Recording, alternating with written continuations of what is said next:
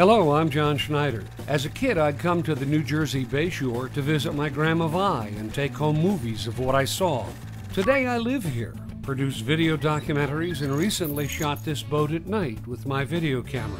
Where is the Jersey Bayshore? Well, let's start with the big picture. It's somewhere in here, part of the universe, and it's definitely part of our world. But it's like no place I've ever experienced. And as soon as we land, I'll show you around.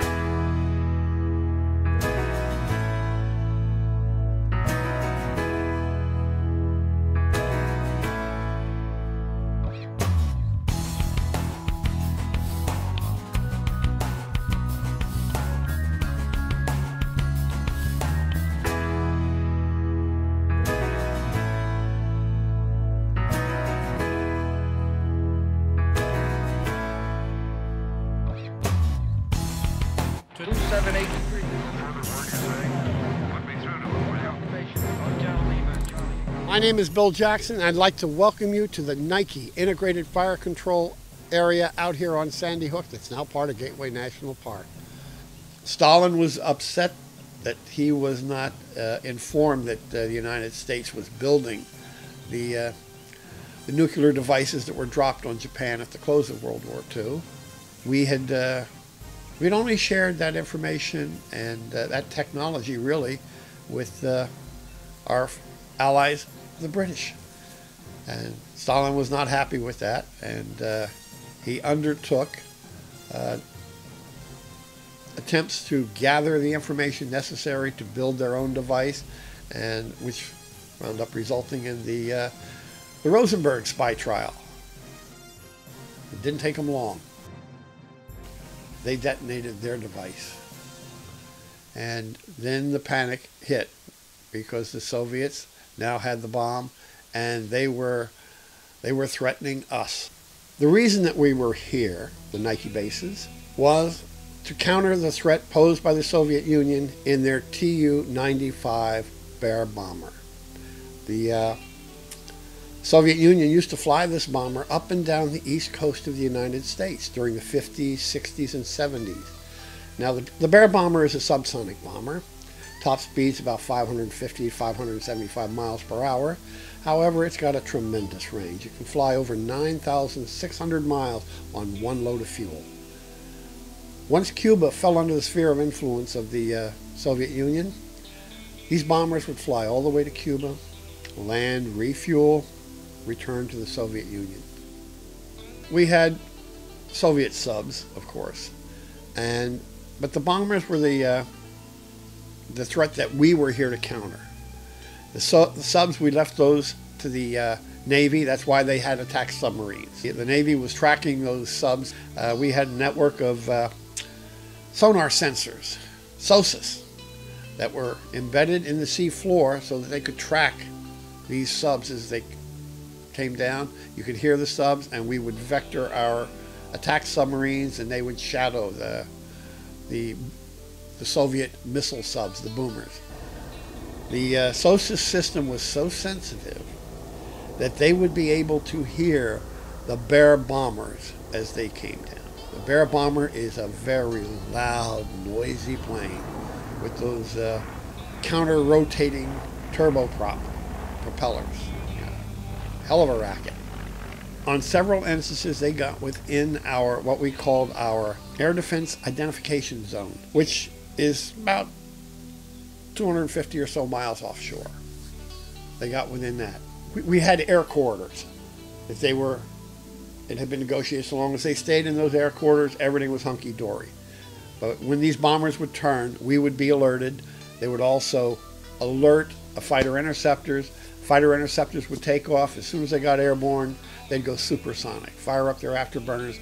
Their job was to head out there and turn that bomber, and if they were unable to turn them, shoot them down. If they were unable to shoot them down, our job was to take them out. When one of these bombers would turn and start to come in, we would get the alert and we would start preparing missiles to engage them.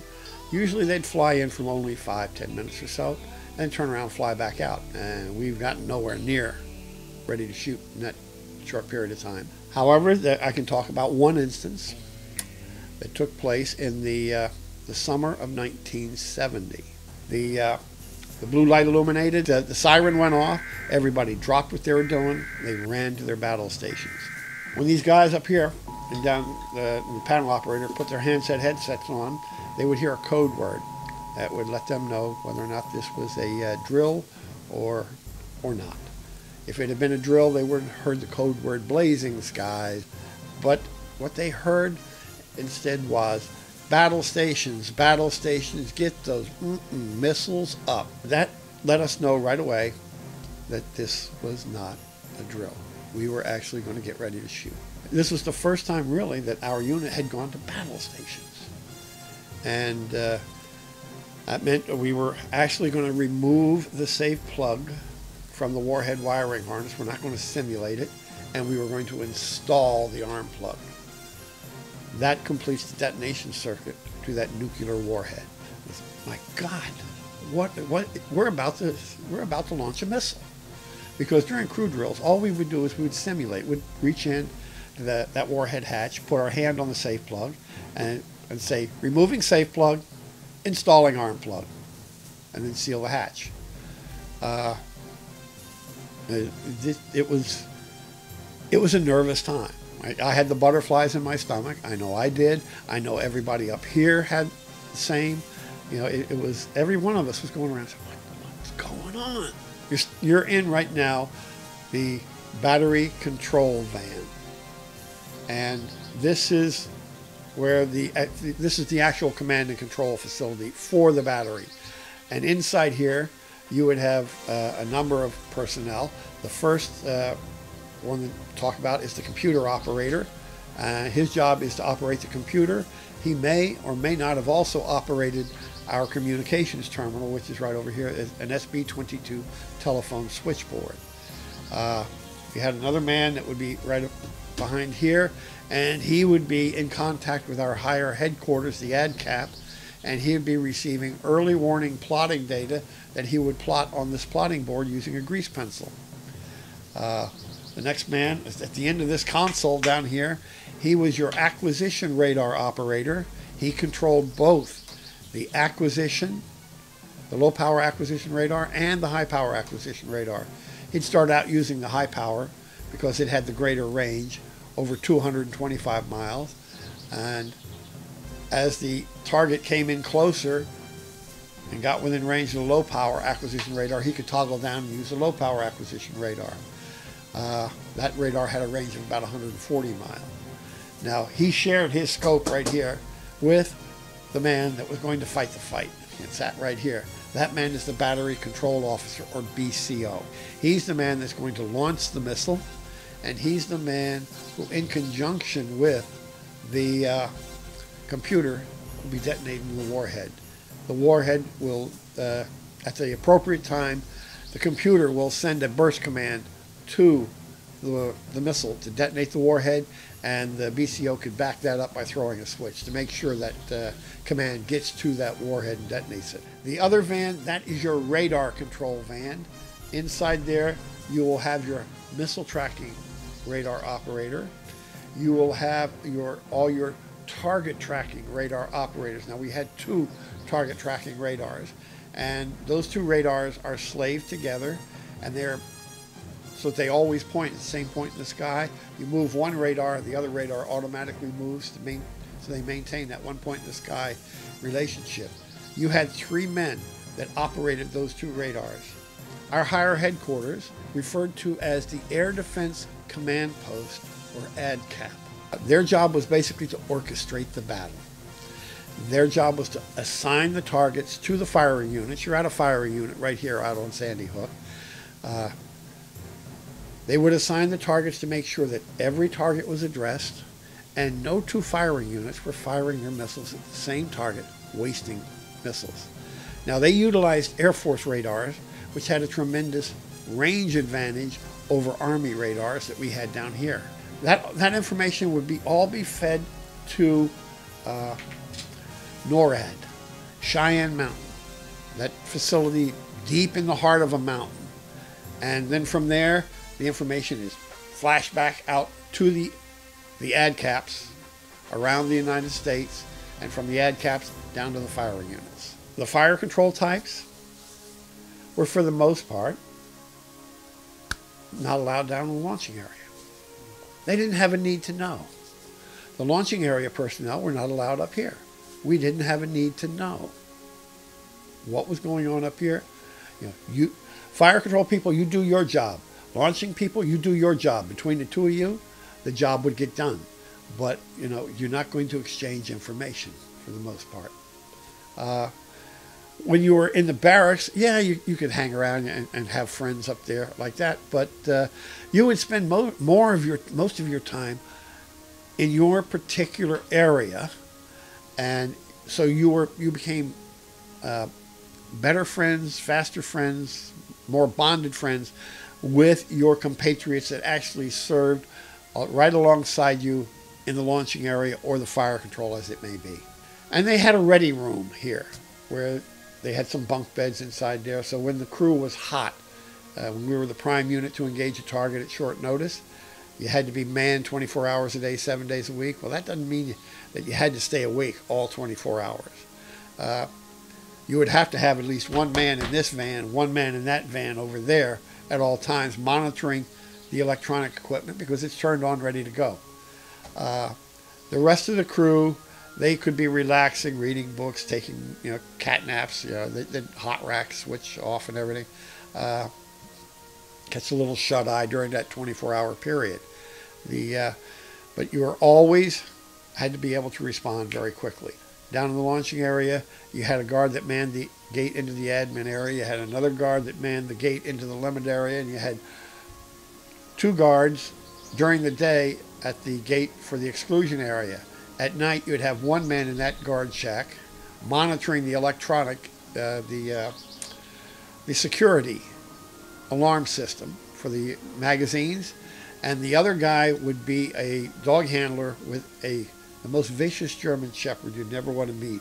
He's patrolling around the exclusion area, within the confines of the limit area, with his puppy. 24 Nike Hercules that we had out here were armed with nuclear warheads. What size? Smallest warhead had a yield of 2 kilotons. The largest had a yield of 40 kilotons. We had an intermediate size with a yield of 20 kilotons. We still consider that one a large. To give you a frame of reference, the devices that were dropped on Japan at the close of World War II, those devices had yields in the range of 12 to 17 kilotons. If we had gotten to the point where we actually elevated and we were going to shoot, you would only fire one missile, because a missile has to be guided 100% of the time, and it's guided via a radar.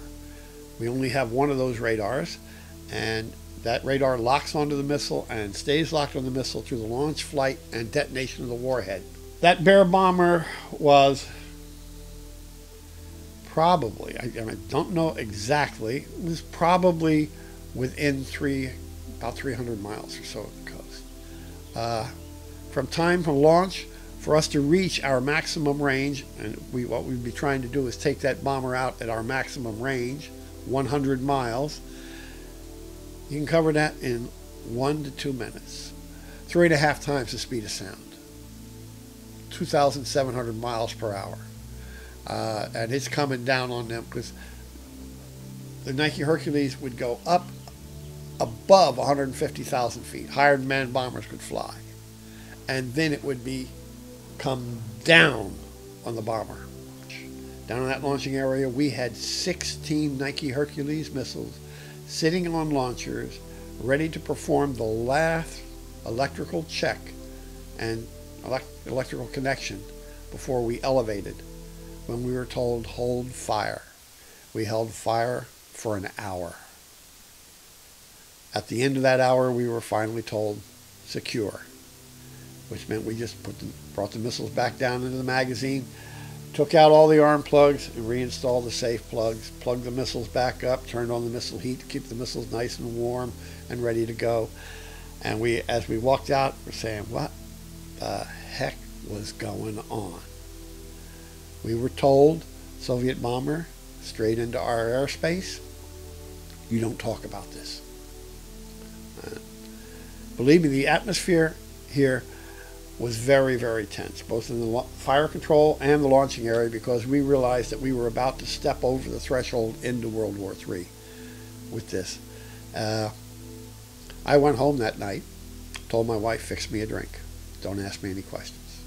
We're standing here inside the exclusion area, the fence line that surrounds the 4 missile magazines inside this confined area.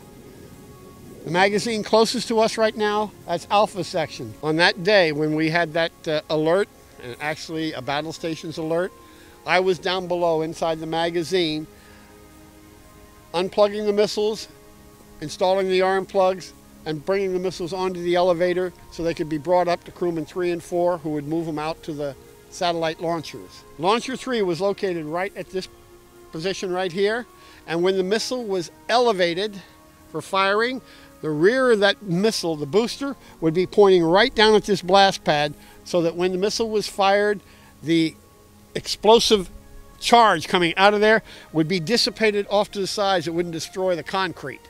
During the course of that engagement, we had 4 missiles in each launching section for a total of 16 missiles topside in this confined area, ready to go.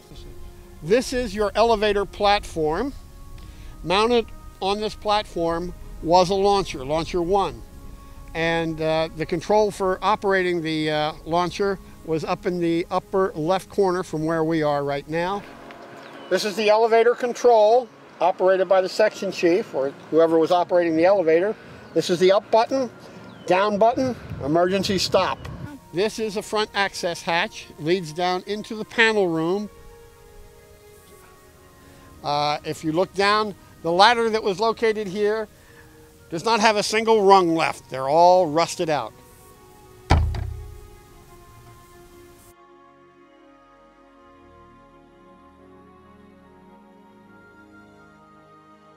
Back when this base was open and operational, standing where I am right now, the ocean, it's eroded to the point now where it's encroaching upon the exclusion area.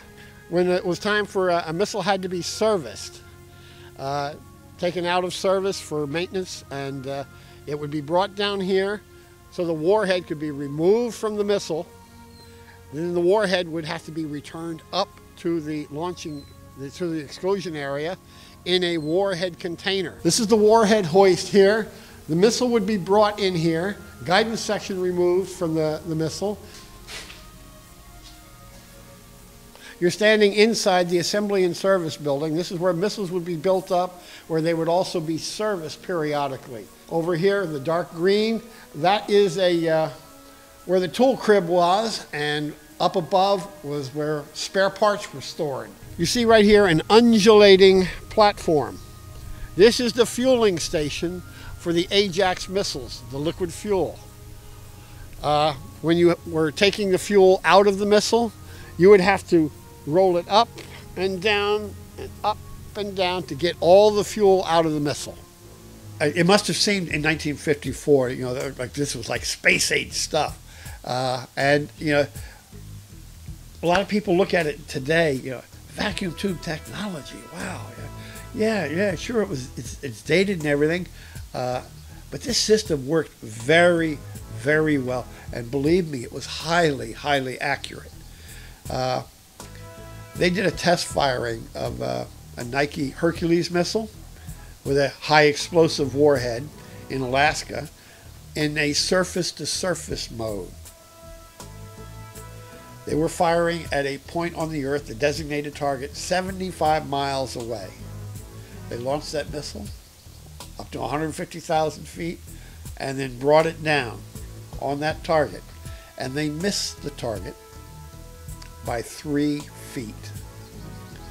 3 feet with a nuclear warhead, you got to kill. First iteration of the Nike missiles was the Nike Ajax.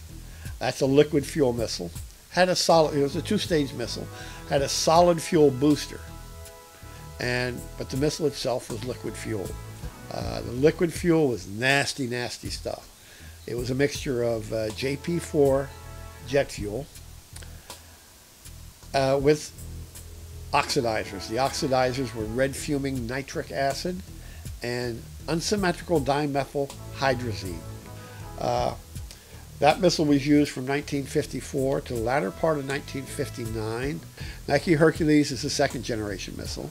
It is again a two-stage missile.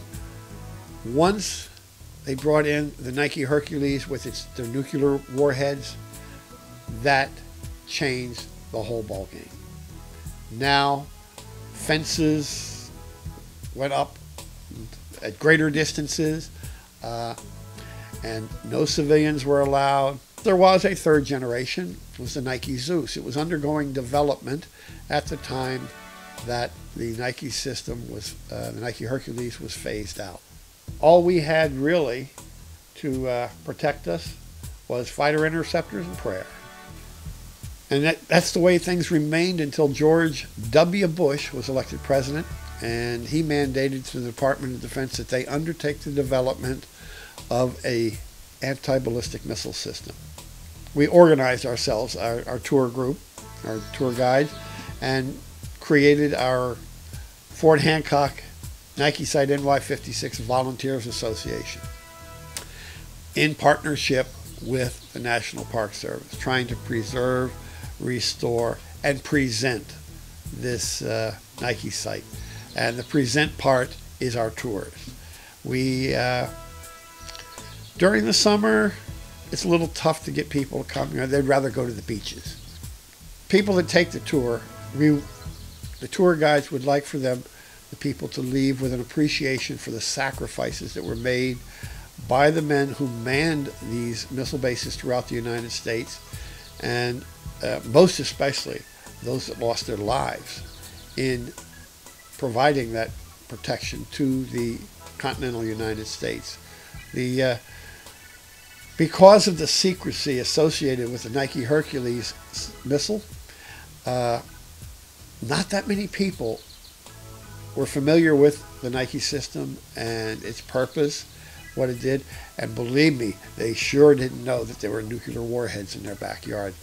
Since this place closed, I have always loved to come back here. It gives me a warm feeling, a little nostalgia, remembering what we accomplished here and, well, the reason we were here. I used to love to come up here on the exclusion area and look out at the ocean. The Ambrose Light Tower was located out there, and in the middle of the night you could see the welcoming light flashing all night. It was very, very pretty, especially on a clear summer night. But it's a beautiful place really to have been stationed. I lucked out really being stationed here.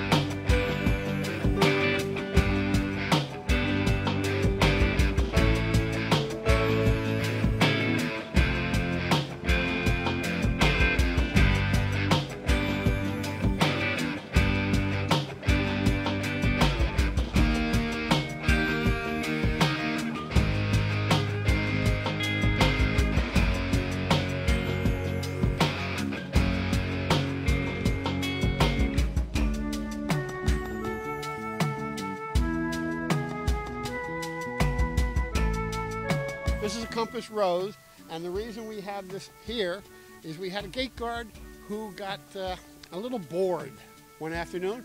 He asked permission to paint a compass rose here. It would help him in the next Defense Capabilities Evaluation, or DCE. He would be able to use this as a reference point. He painted it all up. However, he will not vouch for the accuracy of it. We've checked it, it's a few degrees off. This was used as a urinal because in this whole facility there wasn't one latrine. The guys either had to go back to their latrine down the hill, or they'd come and they'd do their business right here.